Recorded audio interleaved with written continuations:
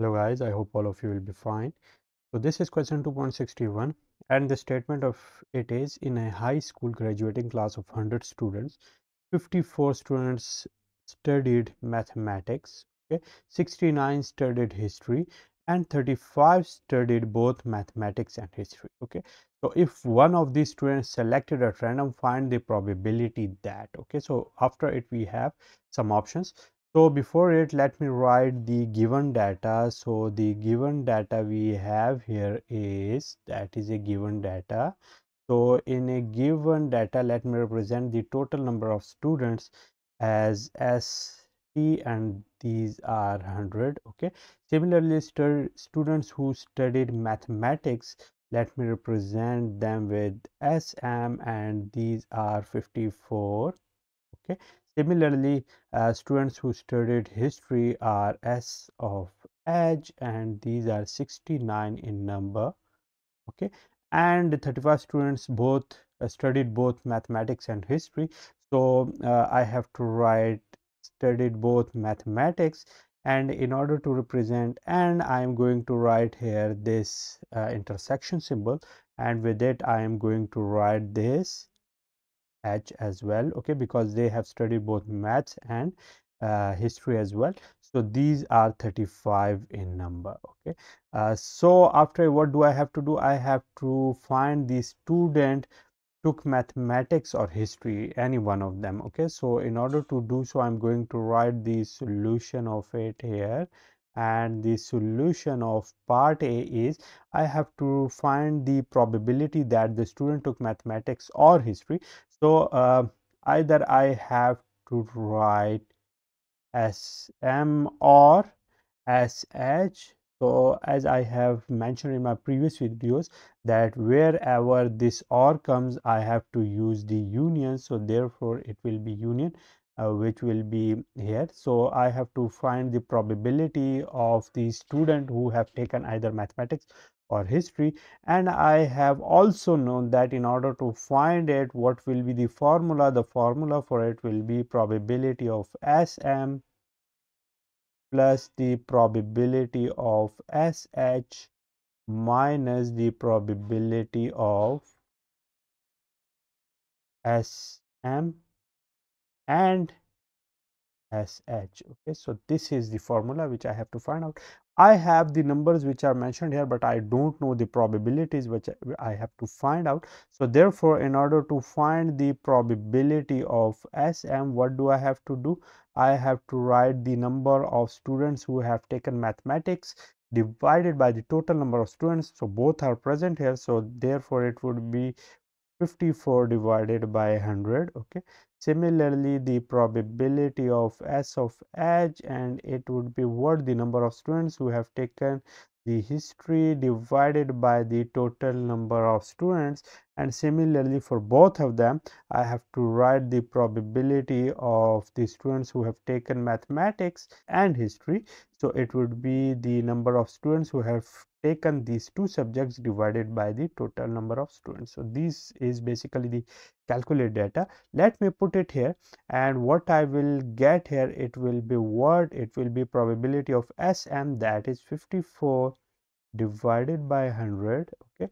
Similarly, probability of SH, that is 69 divided by 100, and now minus PSM and SH, that is basically 35 divided by 100, okay. So taking their LCM and then finding the summations, what I will get here, I will get 8. So after it, what I will get, it will be 88 divided by 100. So that is what, that is the solution of part A, okay. So we have found out the solution of part A. Similarly, for part B here, what do I have to do? We have to find the probability that the student did not take either of these subjects, okay. They have neither take the mathematics nor this history. So in order to find the solution of it, I have to find the probability that he has neither taken this mathematics and nor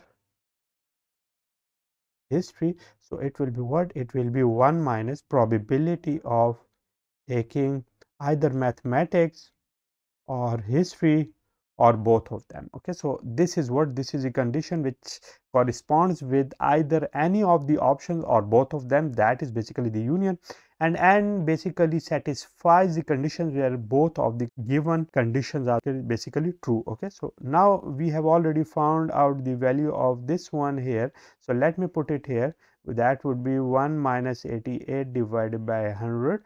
So finding it, what I will get, I will get here 100 and 100 minus 88, so it will be 12 divided by.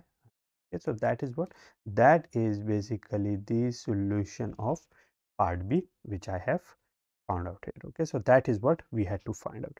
Now in order to find the solution of part C, we have to find the probability that the student took history but not mathematics. Okay, this is basically a very interesting phenomena. So for it, let me remove the previous questions here. So now we have to find the probability that the student took history but not mathematics. So in order to do so, let me use a diagram which is called the Venn diagram. So in order to represent history, let me use the green color, and in order to represent the mathematics, let me use this color. Okay, so for mathematics, let me have this diagram. This is for what?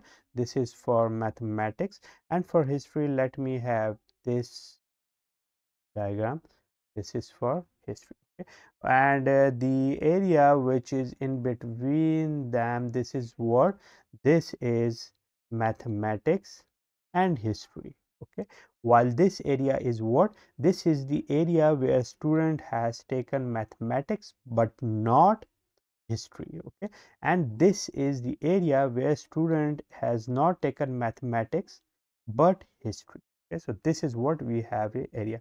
Now what do I have to find out? I have to find out the probability that the student has taken the history but not mathematics. So therefore the area we have to find out here is basically this one. Okay, so we have to find the probability of this area, and that would be what, that would be the total area of the history minus the area which is here in this blue. So therefore writing it here, what I will get, so the probability of not mathematics and history, that would be what, that would be the probability of history minus the probability of math and history. Okay, so I hope you have understood the point that from this overall area I have to remove this one which is common between these two areas. So now putting the values here, probability of history is how much?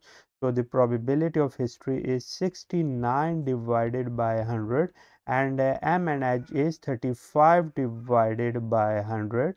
Okay, so let me calculate it, and it would be 169 minus 35, so that would be 34 divided by 100, or you can simplify it further as well. Okay, so that is basically the solution of part C, and we have seen the Venn diagram for it. This is what, this is basically the Venn diagram, and with the help of which we have represented or solved our question here. So that's it for today, and I will see you with some more interesting stuff in our upcoming video. See you soon.